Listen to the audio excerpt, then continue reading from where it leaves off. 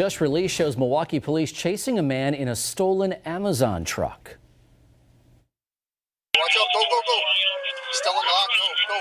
Get on him, Tom. We're going to be trying to get on him. Police released the video to 12 News today. The incident happened in March. Police say he demanded the keys from a driver near 65th and Lancaster on the city's north side, then took off. The driver led police on a chase, ending at a gas station near 27th and St. Paul, just north of the Mitchell Park Domes. Set up sticks all the way around this gas station. He can't get out. He's stuck in the gas station here. Get out of the car! Get out of the car! Get out of the car!